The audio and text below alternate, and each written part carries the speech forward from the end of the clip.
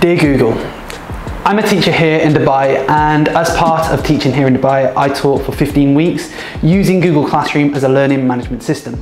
Not only that, as I've returned to school, I've continually used Google Classroom to support learning within the classroom. Now, I think Google Classroom is a fantastic learning management platform. In fact, I've enjoyed it so much and got used to using it so much that I've actually created a range of different tutorials to support teachers around the world with using Google Classroom and a range of other features that Google creates.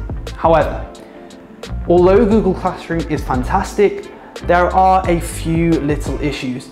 If only one of the issues that I present within this video is rectified or added into Google Classroom, it will make using Google Classroom that little bit more efficient, making teachers' lives around the world a little bit easier at a time where it couldn't be more useful. So Google, you're probably not watching this, however, fingers crossed you are. If you are a teacher, perhaps we can try and make this video a little bit louder to Google so that they watch something along these lines and perhaps add some of these features in. Fingers crossed. So let's start off with point one, which is the reason I wanted to make this video, and it is deleting assignments off the feed. Now, I teach 7 to 8-year-olds, and with 7 to 8-year-olds, some of the youngest in our school, using it can sometimes be a little bit daunting when they click onto a screen and become overwhelmed with a load of different text. Now, when the children click onto it, I want it to be as clear as possible. However, as a teacher, during the evenings, I spend a large amount of time deleting assignments, but because it's multiple clicks to delete one assignment, it takes me a long time to click, delete, click, delete, click, delete. If I was able to just simply tap a range of different assignments and delete them, it would make my life a lot easier. The reuse button is a fantastic tool that you've integrated into your software. It really does support educators in being able to work collaboratively. Now, although I love it so much, there are a couple of things that you could do to make this even better.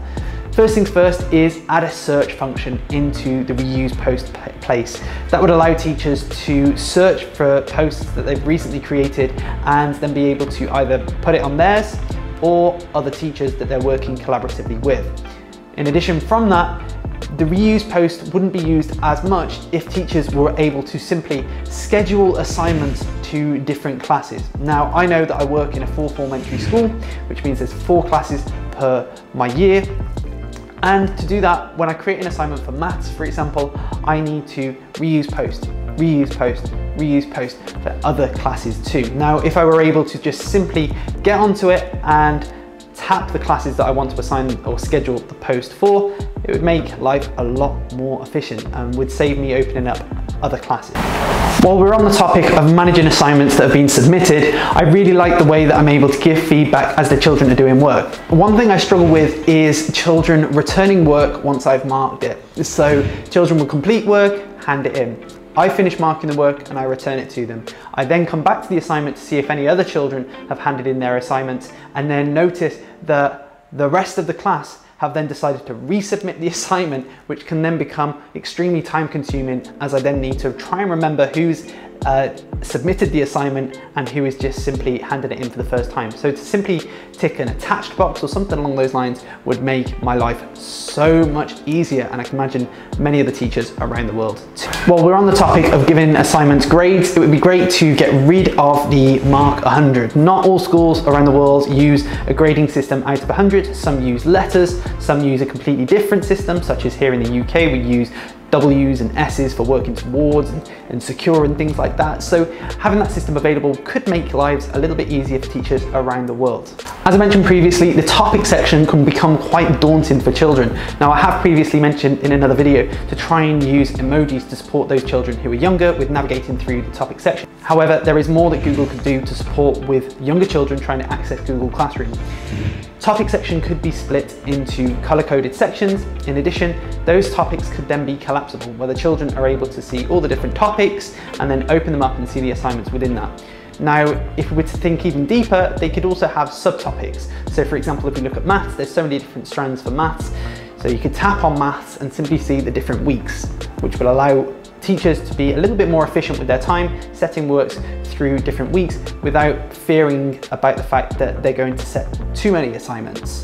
And last but not least is the ability to move assignments around. Sometimes it can take an extremely long amount of time to move single assignments up and down, and it can be quite cumbersome. So being able to tap a range of assignments and drag them into a new topic would be fantastic too.